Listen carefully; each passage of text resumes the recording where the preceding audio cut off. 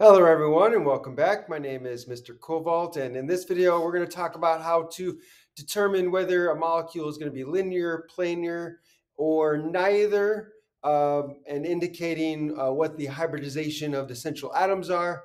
So let's get into this. So what you need to do to figure out whether a molecule is going to be planar or linear or anything like that, what the shape of it, you have to figure out what the bonds are like. You have to figure out, okay, do we have sigma bonds, pi bonds? Is there going to be rotation around the axis where the atoms are bonded together? Is there rotation around that bond or not? And that's going to depend uh, basically on whether or not you have pi bonds between those two atoms. Pi bonds, if you remember, are basically where you have unhybridized p orbitals overlapping. So you have these occupied p orbitals on adjacent atoms, and then you form a bond with those unhybridized p orbitals, and that creates your pi bond, with which is what occurs when you have your double and triple bonds. So double and triple bonds are where you're going to have pi bonds.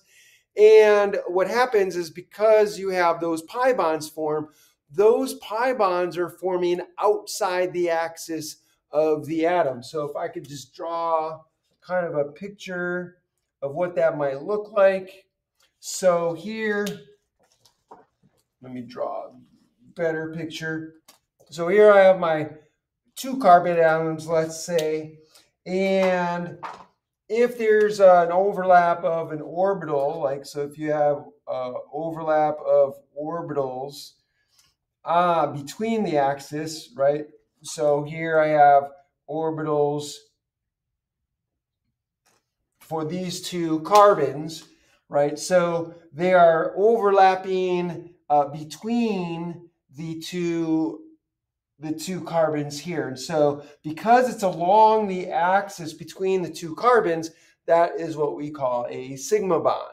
Now, these are going to be, they could be hybridized or non-hybridized orbitals. But here, what we're going to have is going to be a, now let me use a different color. I don't want to use black again. So let me use blue. So your p orbital is going to be perpendicular to the axis. Your unhybridized p orbitals are going to be perpendicular to the axis. So remember, you have your py, your px, and your pz, and all of those are along different axes: the y-axis, the x-axis, and the z-axis, and all of those axes are perpendicular to each other. So if you have an unhybridized p orbital on both of your adjacent atoms, they can form bonds. So if you have electrons in here, then they can pair up and they can form a bond that is outside the axis. So it's not directly between the two atoms. So this would be your axis. And so you can get kind of an overlap here on that side, on the top here, and on the bottom. And because of this overlap, that's not going to allow any spinning along the bond axis here, right? So if these were here, then you can get free rotation around the axis between the two atoms along this sigma bond here. But because of the pi bond here, this overlapping of the unhybridized p orbitals, that is going to lock the molecule in place, the atoms in place. So that's not going to allow the rotation, because if you try to rotate this, then you're going to stretch this electron density here and here, and you're going to kind of pull it apart. That's not going to be favorable. That's going to be high energy. And so that's not going to happen, right? So this is kind of stuck in place. So that's what we want to look for in the molecule, to see, okay, where do we not have free rotation? Where do we have free rotation? And so that's going to determine what atoms are going to be in the same plane and which atoms are not necessarily going to be in the same plane. Okay, so now that I have that out of the way, let's go to A. Now here you see that we have a double bond. And so what you want to see here is you've got chlorine bonded to the carbon here. You got chlorine bonded to the carbon. And then you got a carbon bonded to the carbon. So the rule that you want to remember to figure out hybridization is that the number of atoms and lone pairs total that you have around your central atom is going to be the number of bonds you need to kind of mix together and hybridize to get your enough of the hybrid bond orbitals that you need to what should I say? Take care of those bonds and those lone pairs, because those lone pairs and the bonding pairs of electrons have to be in orbitals somewhere.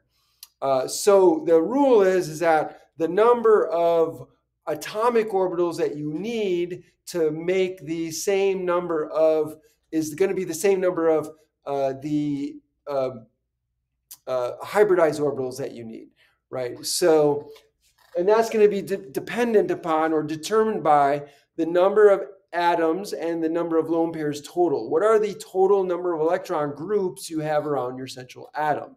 So here, again, you treat double and triple bonds as if they were single bonds when it comes to groups. Like if you're counting the number of groups, the double bond here does not count as two groups. It just counts as one group, right? So this is one group, this is one group, this is one group. So this carbon has three groups. So that means three hybridized orbitals.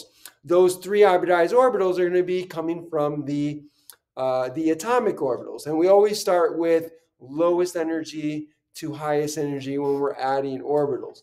So we've got the S, the P, we have three P's, right? And we've got five D's.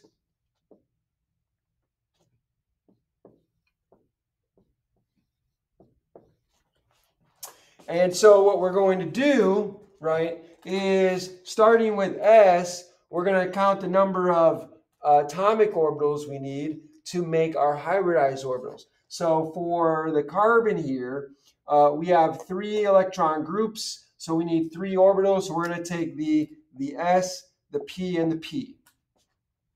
So we take these, we mix them together, we hybridize them, and we get three equal energy sp2 hybridized orbitals. So that indicates that this is sp2 hybridized.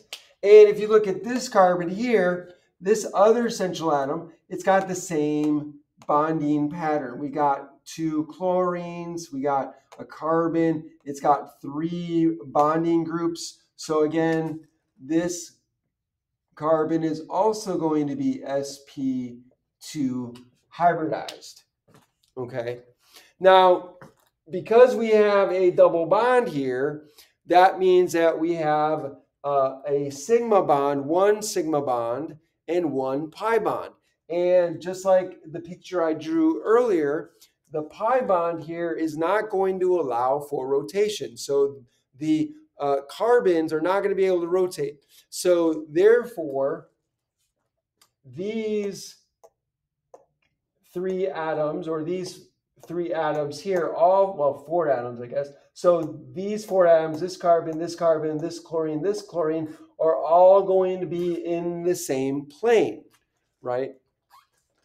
And so because there's no rotation here, then this chlorine, and carbon, and this carbon, these are all in the same plane too. So because these two share the same plane, right, and there's no rotation along the axis, that's going to keep these atoms from twisting. You can't twist. And so therefore, as far as indicating whether it's linear, planar, or neither, this is going to be a planar molecule because we have here, if I draw the planes, so these 3 or 4 atoms, these are all in the same plane. And then if I draw another plane, so this green plane here, all of these atoms are in the same plane. So that means that the whole molecule is going to be in the same plane because there's no rotation around that bond. So this would be a planar molecule. Okay, well, now what about this one? So here you can see that there is just a single bond. So there's no pi bond here. So there's no overlapping of unhybridized p orbitals. And so therefore there is free rotation around this bond. We have a sigma bond here. So one sigma bond here. But notice here we have triple bonds. So here we have 2 sigma bonds, or sorry, 1 sigma bond and 2 pi bonds. So we have overlapping of the unhybridized p orbitals, but we have 2 overlapping, right? So in this case, it would look something like this. So I have my nitrogen and my carbon. Oops, let me use a black marker. So I have nitrogen and I have carbon. And so I'm going to have overlap here. Let me use a different marker. So this will be my sigma bond here. So I'll have this one. So we have an orbital here. We have a hybrid orbital here. This is going to have overlap there. So there's my sigma bond because it's along the axis. So the overlap is along the axis. That's what makes it a sigma bond. And then if we look at the unhybridized p orbitals, so the unhybridized p orbitals are going to be perpendicular to this, right? So they're going to be at 90 degrees. And then if I use a different color, this also is going to be 90 degrees, but let's say this is on the y-axis here. And then remember, the p orbitals are perpendicular to each other. Unhybridized p orbitals are perpendicular to each other. So if I draw this, I'm not a great artist, but if I can draw the perspective here. And so here, let me draw that better. I'm trying to make sure that this is kind of going into the board. So this one's kind of going that way, and this one's kind of going that way. And then you've got the p orbital here. So then this would be perpendicular to this. So maybe this would be the z-axis here. These would be in the z-axis. And so you would get here overlap above and below here. But then perpendicular to that, you're going to get overlap here on the sides. So this would be like left, right. This would be up, down. And so now, this is really keeping the bond here. These atoms here can't rotate. These 2 pi bonds are keeping it from being rotating, right? So here, but we do have rotation here because there's no pi bonds there. There's no overlapping of the unhybridized p orbitals. And so there's going to be rotation here, no rotation here. And so we can then identify what this is going to be.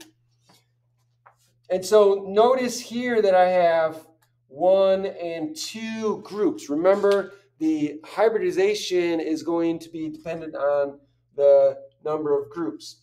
Now, let me write here. So this is going to be planar, right? We said that was going to be planar. Here, notice that we have only 2 groups on this carbon. So then the shape here is going to be linear. And also we have 2 groups here on this carbon, so it's going to be linear here. So that means that all 4 of these are going to be linear. So this molecule is going to be linear, okay?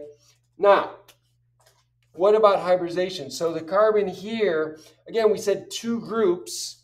This is going to have 1 atom and 1 atom. So this carbon has 2 atoms bonded to it, 2 total electron groups. So going back to here, so since we need 2 groups, we need 2 hybridized orbitals to bond those groups where the groups of electrons can be housed, if you want to put it in those terms. So since I have 2 electron groups around this atom, then I'm going to need 2 atomic orbitals to hybridize to make 2 molecular or hybridized molecular orbitals. And so I'm going to need the S and the P, right? We start with the S and we move our way to higher and higher orbitals. So I need 1 S and 1 P. So if I hybridize that together, then I would get 2 hybridized orbitals. Remember, the same number of atomic orbitals gives you the same number of molecular hybridized orbitals. So since I'm taking 2 atomic orbitals, that's going to give me 2 sp hybridized orbitals. So this carbon here is sp hybridized. And since this carbon here also has a carbon bonded to it and has a nitrogen bonded to it, has 2 electron groups, same thing. So that's going to be sp hybridized. Well, what about the nitrogens here? Same thing.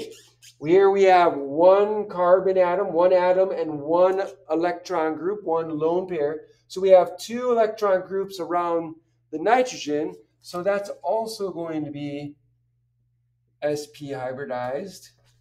And that one too is also going to be sp hybridized.